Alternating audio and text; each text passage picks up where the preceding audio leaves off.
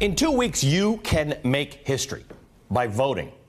This is an historic act. Any election that you can go out to vote is a recognition of hard-fought rights, hard-won rights. As we count down to the midterm elections, we're taking a deeper look into why it is so important to vote. And sometimes we need a reminder of the people who fought. Some died for that right.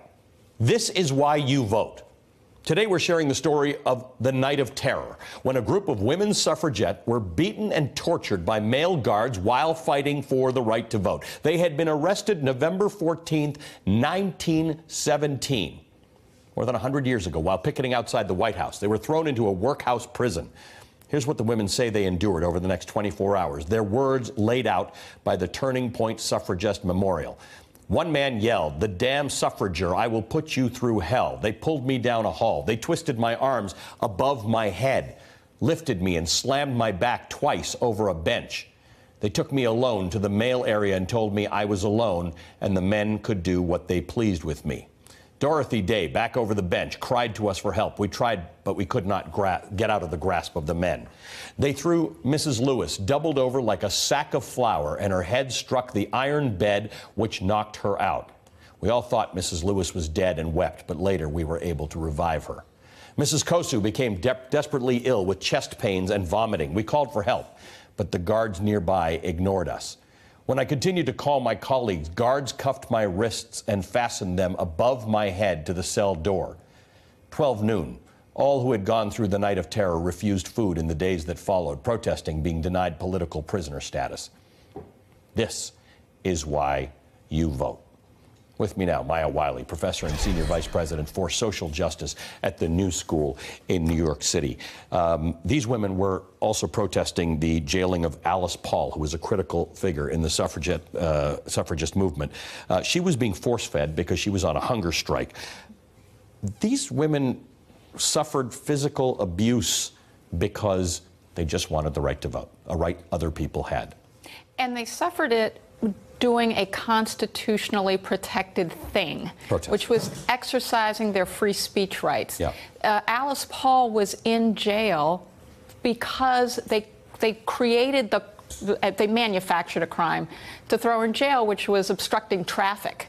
And she spent 7 months there. And it was that level of self-sacrifice and leadership of Alice Paul and many, many, many other women that really resulted in women finally, after 100 years of fighting for it, getting the right to vote. They finally got the right to vote a few years later. What caused it? Was it protests? Was it just the enlightenment of society that decided that women should vote? What brought it along? It was very clearly protest. It was very clearly women organizing and trying to figure out the strategies for demanding their fundamental rights and their rights as citizens. Remember that we're talking about a time in the history of the country where women could not inherit property lawfully.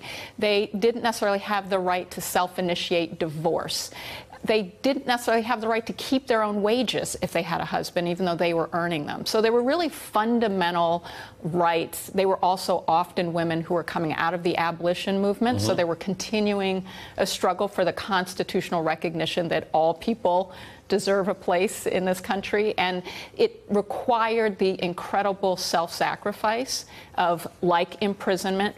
People had eggs thrown at them, people had objects thrown at them simply for marching peacefully down the street when they were suffragettes. And if it weren't for that, and if it weren't their strategy both at state level to try to get the right to vote as well as at federal level to demonstrate in front of the White House, finally getting President Wilson to say, I got it, and finally getting public opinion to turn, much like the civil rights movement, by showing the inhumanity of the crackdown on basically free speech and peaceful protest that sort of turned the tides, but it required the protest. So as somebody who studies this and as somebody who is actively engaged in an effort to get women to vote, why do you think some people still don't in this country? Is it just that we don't know the history, we don't, it was hard won, we don't think it affects us all that much? Why are there still people who don't vote? Fundamentally is that we as a country are making it very difficult for people to vote, particularly single women, women of color.